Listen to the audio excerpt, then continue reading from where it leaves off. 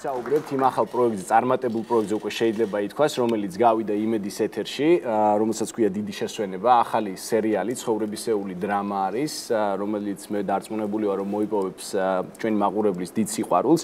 დღეს სტუდიაში გვყავს ადამიანები, რომლებიც მონაწილეობდნენ ამ პროექტის შექმნაში და მე მინდა პირველი კითხვით ირაკლისთან გადავიდე. დიდი მადლობა პირველ რიგში ჩვენი სტუმარი რო ხარ. მე ვიცი, რომ ეხაც მიმდინარეობს გადაღებები. თუ შეგიძლია მოგვიყვე, საიდან წამოვიდა იდეა, რატომ მოგივიდათ აზრად, რომ ცხოვრებისეული დრამა გადაგეგოთ, თუ გადავხედავთ მეწილად ტელევიზიებში, დღეს პოპულარული არის უფრო შეიძლება რაღაც უფრო იუმორისტული ტიპის სერიალები, რა იყო მთავარი მიზეზი ამისთვის?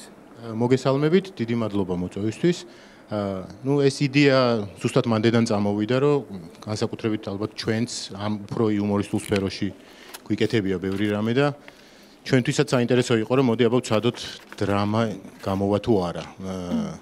იმედია რომ გამოგვივიდა და მაყურებელმა უნდა შეაფასოს ალბათ, თორე ჩვენ ძალიან მოხწონს. მე ვიცი რომ ძალიან დიდი ის იყო, ფიქრი იყო იმასთან დაკავშირებით, დიდი შესვენება ყოფილიყო თუ დასვენება, ხო? ხო, 50-50-ზე იყოფა ეს ხმები ყოველთვის, როცა ვკითხულობთ, რომ რომელია სწორი და ნახევარი იწყებს, რომ შესვენებაა სწორი, ნახევარი დასვენება და ბოლოს ერთმა ალბათ გადაწყვეტა. არა, ბოლოს რომელიც უფრო კარგად ჟღერდა ის ავირჩიეთ. ესე გადაწყდა დიდი შეფასება. ნინოსთან მინდა გადავიდე კითხვით.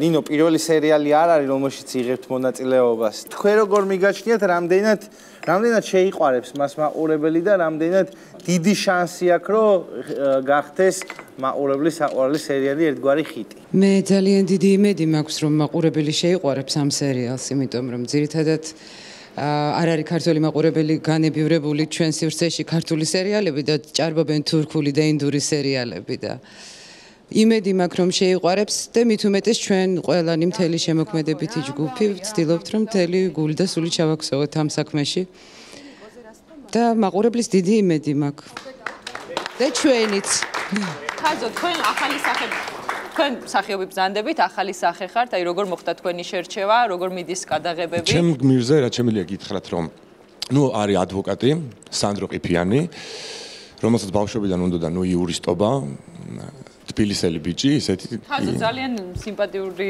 ბიჭი ხარ და რამდენად მოლოდინი გაქვს, რომ აი ბევრი თაყვანისმცემელი გოგო გაგიჩნდა. მე ესე მგონია. და ბადურად დაღმავალი პანძი ჩაერთო მორიაში. რა გიდა ხა ობიექტურად ეგრეა. ნახოთ.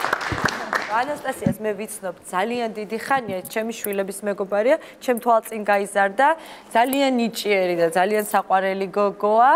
ერთ-ერთი მთავარი გმირი ხარ, როგორც ვიცი, ამ სერიალში. მოგვიყევი შენი გამოცდილება, რამდენად საინტერესოა შენთვის და რას უნდა ელოდოს მაყურებელი შენი გმირისგან? ჩემი გმირი კეთილია, ცხოვრებრივი, ძალიან კარგი გოგოა, კომუნიკაბელური, მეგობრული და როგორი ჩენ ხარ რეალურად ისეთი? დებიუტია ხო შენი? აქამდე გითამაშია სხვაგან?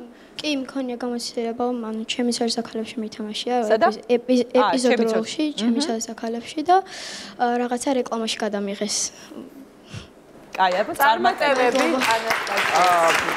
სცენარისტებს მინდა მივმართო, ქართულ ტელესივრცეში გასული სერიალების უმეტესობაში სცენარი თანდათანობით იწერება ხოლმე სიტუაციების ცვლის მიხედვით. აქ ფაბულა სცენარი თავიდანვე იყო გათვლილი თუ თქვენც ასე დინამიკაში შეცვლით ხოლმე მაყურებლის გემოვნებაზე დამოკიდებული სიუჟეტურ ხაზებს? კი, მაყურებლის გემოვნება ყოველთვის უნდა გავითვალისწინოთ, რა თქმა უნდა.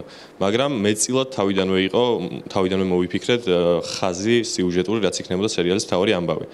და ჩვენ სერიალში ვფიქრობთ, რომ მთავარი არის ისტორია და ამბავი, რამაც უნდა აყურებინოს მაყურებლებს სერიალი. არის ერთი დიდი ამბავი მთავარი, საიდანაც გამოდიან პერსონაჟები, ერთი ამბიდან ვეცნობით ყველას. მე ამათი ხაზები ზოგის მიდის დამოუკიდებლად. სუნის დაჰკრავს, ასე ვთქვათ, სერიალი. აი, სუნის დაჰკრავს, კარგად არის ნათქვამი. გასაგებია, ძალიან საინტერესო. მოკლედ, როდესაც სერიალი ძალიან პოპულარული გახდება, მე ესეთი დამატებითი მსახიობები თუ დაგჭირდათ, აგერ შეგიძლიათ დაგვასაქმოთ 6 განსხვავებული ტიპი.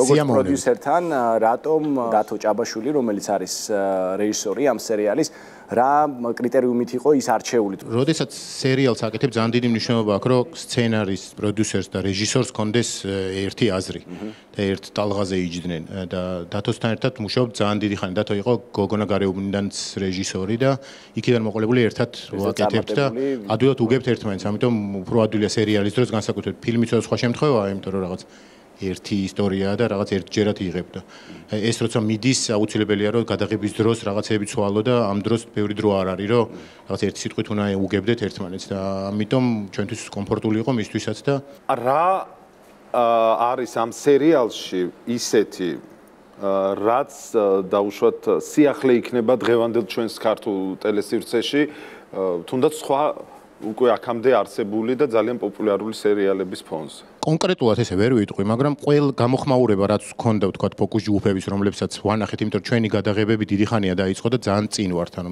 თითქმის მთელი სეზონი გადაღებულია. ესეც პირველად ხდება მე მგონი, იმიტომ რომ ძირითადად ქართული სერიალები მისდევს ხოლმე ეთერს და აქ რაღაცა დავამთავრეთ თითქმის მთლიანად და ეხა იწყება გაშვება და დაიწყო.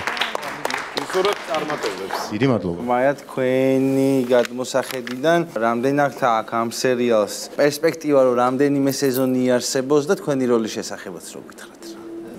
ну პერსპექტივა ალბათ დამოკიდებული არის რა თქმა უნდა ჩვენზეც და როგორ მიიღებს ამ ყველაფერს მაყურებელი. ერთი რაც შემიძლია ვთქვა რომ ეს იქნება საინტერესო ყველა თაობისთვის ეს მე მგონი ერთ-ერთი მნიშვნელოვანია რაც ამ სერიალს აქვს იმიტომ რომ აქ არის თინეიჯერების პრობლემები, სკოლის პრობლემები, ახალგაზრდა წყვილების ურთიერთობა, ოჯახური ურთიერთობა, ცოლ-ქმრის ანუ სხვადასხვა ამბებს მოიცავს და აქედან გამომდინარე მგონია რომ საინტერესო იქნება ფართო მაყურებლისთვის, ანუ ასაკობრივი ზღვარიც შეიძლება არ კონდეს ამ სერიალს ამის გამო.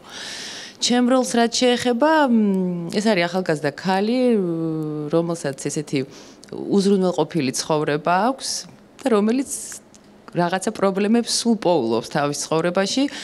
მისი მეგობრებისთვის ეს ცოტა სასაცილო და კომიკურია, მაგრამ ის ძალიან სერიოზულად უყურებს ამ თავის პრობლემებს. ჩვენ ყველა ჩვენ თავს თუ დავინახავთ თქვენში, ალბათ ამ შემთხვევაში ყველას მოუნდება რომ უყუროს თქვენს ფილმს. მე ასე ვფიქრობ. ესე არის და იმედი გვაქვს რომ ეს გამოგვივა, იმიტომ რომ რაც უფრო ახლოს ვიქნებით აი ამ ურთიერთობებთან, უფრო ბუნებრივი და უფრო კარგი იქნება ალბათ. და ბოლოს ირაკლის მინდა ისევ დაუბრუნდე. ირაკლი წლების განმავლობაში აკეთებდის მუშაობდი სხვა ჟანრში. ანუ რამდენად რთულია შენთვის სიტკომის მერე უსპა დრამაზე გადაეწყო? რთული იყო, მაგრამ იდეაც ეგ იყო, გვინდოდა რომ რაღაც მოდის სხვანაირი რაღაც გავაკეთოთ, რაც აქამდე არ გვიქნია. არის დრამა შენი კომფორტი ზონა? კი, დაწერის დროს და თქვათ რაღაცა კასტინგის დროს ცოტა რთული იყო, სხვა თვალით უყურებდით, მაგრამ მე როგორ ცოტა ისეთი დრამატული მუსიკა რომ მივადეთ და მონტაჟი რომ ვნახეთ, მოგვეწონა ეს, იმიტომ რომ ჩვენც განვიცადეთ და. დიდი მადლობა და წარმატებები თქვენ სერიალს. დიდი მადლობა რომ მოგვიწვიეთ და და დიდი მადლობა და აუცილებლად უყურეთ იმედის არხზე დიდ შესვენებას. ან დასვენებას. ან დასვენებას. მე მინდა რომ დიდი შესვენების დროს დიდი დასვენება მიიღო და სიამოვნება წარმატებები ჩვენს ყოველ სამშაბათს და ოთხშაბათს როგორ იცი ირაკლი აღნიშნა 12-ის ნახევარზე იმედის ეთერში.